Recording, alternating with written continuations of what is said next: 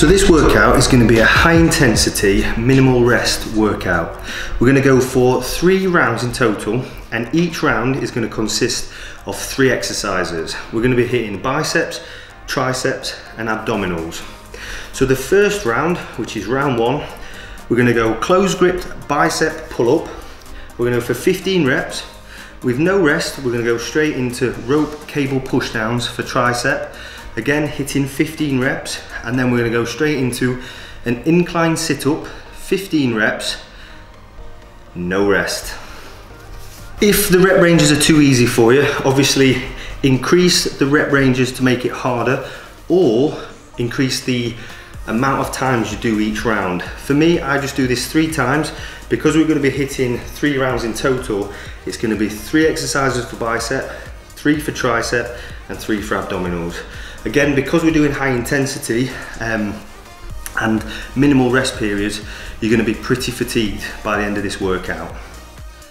So we're going to move into the second round, which is going to be standing single arm cable curls. We're going to go for 15 reps again. Once completed the 15 reps, we're going to go straight into single arm push downs on a cable. Again, aiming for 15 reps. Making sure each rep is slow and controlled. Because we're not going mass weight, you've got no excuses for bad form. It's all about getting that peak contraction, holding it, squeezing and making the most out of each rep. And to finish that round, we're going to do a decline lying leg raise. So this is one of my favourite exercises for building the midsection, because you're going to be engaging your core at all times. You're going to be hitting the lower abdominals and your V, and we're also going to be hitting the upper abdominals as well. So it's a great all-round midsection exercise. So the final round is going to consist of alternate bicep curls with your palms open faced, keeping the full contraction on the bicep that you're not using. So at all times you're going to be fully contracted on each arm. We're going to go for 15 reps before moving straight on to standing skull crushers. This is going to be a straight set, nice and steady, 15 reps. Try to push the weight, but obviously make sure your core is tight at all times and you're not arching your lower back. To finish this round, we're going to do cable wood chops. If you've watched any of my videos before, these are one of my favourite exercises for obliques. And the reason for that, you don't need to go really heavy. Because you've got the resistance on the cables, you're going to get constant tension throughout the whole movement.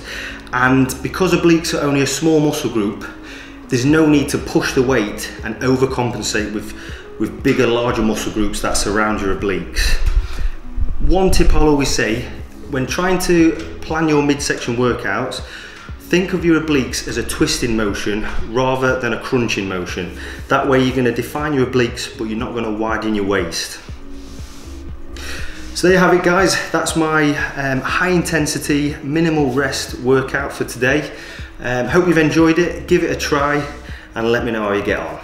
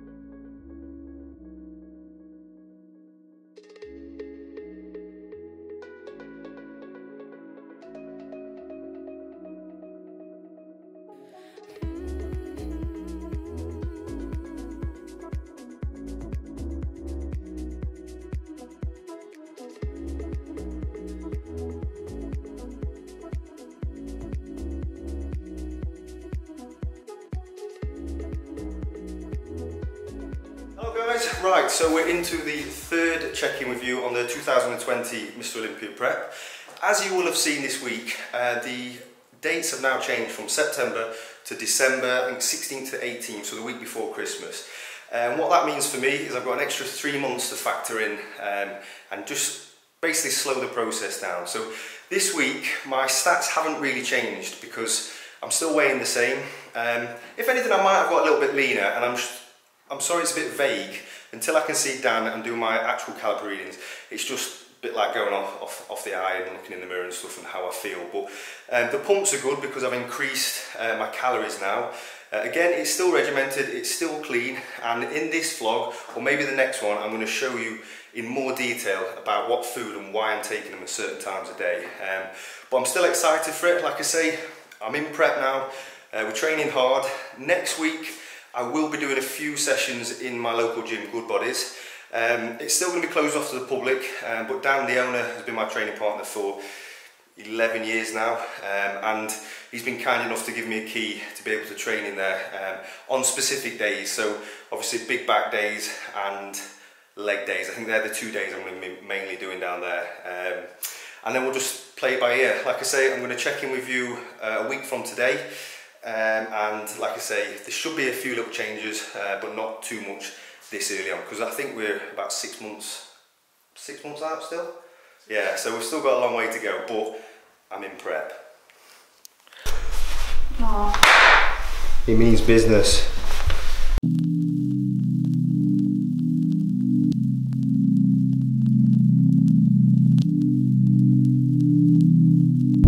Barbecue day. Yeah.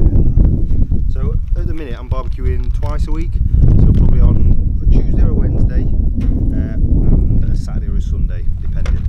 So we've got chicken breast, these are all from my sponsors Muscle Food, and we've got fillet steaks. Normally, or not normally, but off season, I would go for like burgers or ribeye, or a sirloin, something like that. But then when I start prep, I go into a leaner cut of meat, which is a fillet steak. So this would normally last me, like I say, for 2 to 3 days. But obviously I have an egg meal, salmon meal also, and an oatmeal as well. I started to decrease the calories and be a bit more regimented because obviously we were going into the Olympia Prep. But after this week's news about it being postponed a bit longer, I'm still going to be in prep. There's no excuses now, my head's in it. But I'm just going to try and increase the calories, reduce the amount of cardio I'm doing in the morning. So I've been doing about 40 minutes. I'll probably go back down to 30 minutes, less intense. Maybe even eat before that cardio in the morning. But just stay in routine and see if we can make some improvements. I still want to try and make some improvements in my triceps if we can, and a few other areas. Yeah, so this is I'm not sponsored by these guys. Gym Chef, absolutely brilliant. I think they're a UK based company, but this just all mixed spices, macro friendly as well. Yes. I was cutting all the hedges, doing my gardening on the dike, and they were like 4-foot hedges. I was cutting them all down with weeds, crap. And as I span round, I uncovered a big duck's nest, and there was about 12 eggs in there, and I was literally millimetres away from chopping straight through them. She never left the side either. I made sure all the birds and everything were away from it, and just kept checking up on them every day, giving her bread and whatnot. And I thought we'd probably lost them because it went over 28 days, which is supposed to be the time for ducks hatching. And then, yeah, a couple of days ago, absolutely class. They all just strolled out. Rocky nearly got one of them in his mouth. But yeah, they all survived. So job done. Dr. Doolittle. Oh no, it's still. Well, give us some cooking tips. Oh god, some cooking tips. Just make sure you thoroughly cook it through. Don't give your pregnant wife salmonella, food poisoning. Cooking with Terry. Cooking with Terry.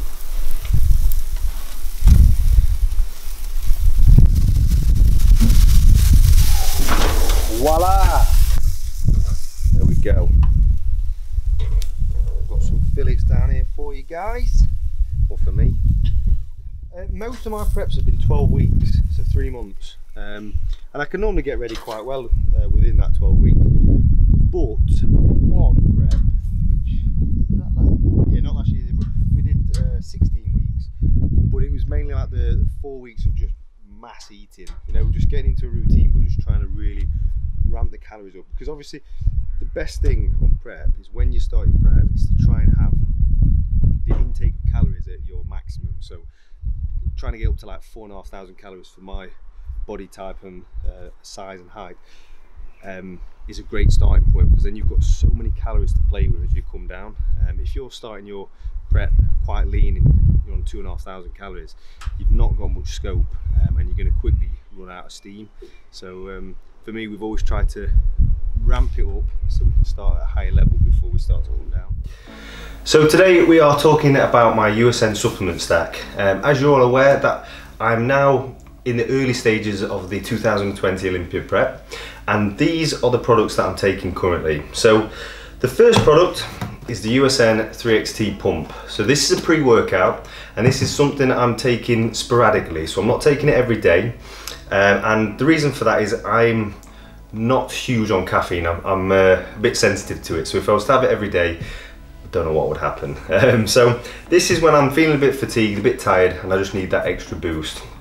Also, this product is classed because of L-arginine in it. Most pre-workouts have it. This is a good amount for blood flow, which is going to help with the pump whilst training. It's got 200 milligrams of caffeine in, so it's more than enough to get that focus and to help with endurance and performance when you're training. So the next product I'm going to talk about is which I take pre and intra. So this is something I add a scoop to the pre-workout if I'm going to take it, or I take it on its own whenever I'm not taking the pre-workout. So this is a pre and an intra workout. This is a BCAA, which is branched chain amino acids, and essential amino acids, EAA blend. There's glutamine in here also, and there's less than 1 gram of sugar. So it's ideal if you're dieting, for instance, and you're counting your calories.